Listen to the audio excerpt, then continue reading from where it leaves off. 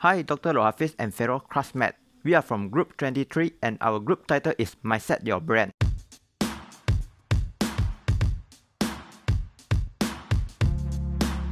As a starter, what is the humanitarian air transport?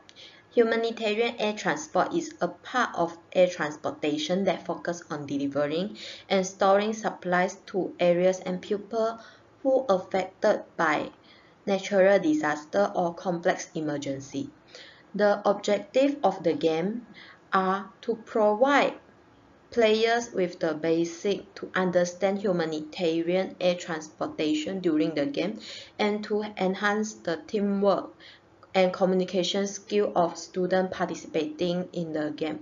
That's all for my presentation. I will pass to the next presenter. Hi and good morning to everyone. So now I will continue the presentation with the information of the game. First, there will be 6 groups in this game and there are 5 players per group. Besides, about the duration of game are 40 minutes. Each round will be estimated 20 minutes and there will be 2 rounds, so each group is about 3 minutes. Besides, about the target of the audience are the students or classmates who are taking air transport management and they are interested to know more about humanitarian air transport logistic relief efforts. And through this game, they can enhance their knowledge or to learn a new thing. They are related with the course of the study.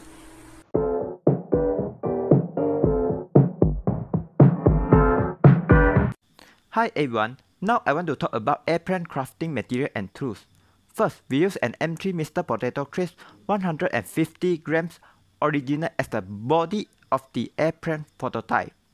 Then, use the cardboard to make the head, tail and wings of the airplanes. Next, we use satay stick to secure the tail of the airplane and the 2 wings. In addition, we also use other materials and tools such as A4 paper, scissors, masking tape, glue and color pen to complete our airplane prototype.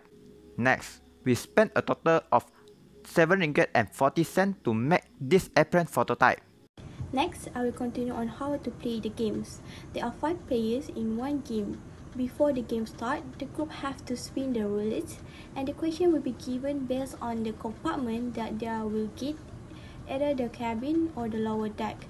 The game will start with all players will look back except the first player.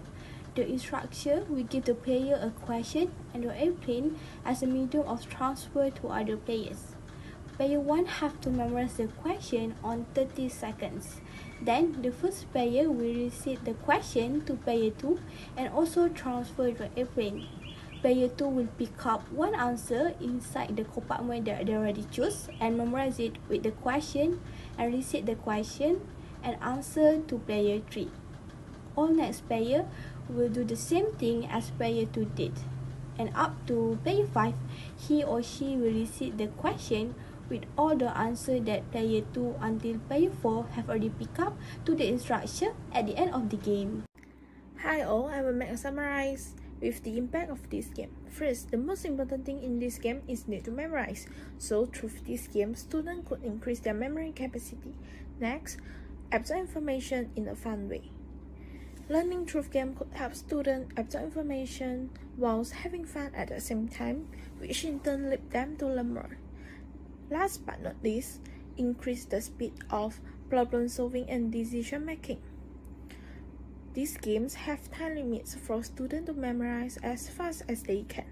So, the faster they go, the more they can memorize, the more they can score. In conclusion, we can know that playing tough games can bring up many benefits. That's all from me. Thank you. That's all for our group presentation. Thank you.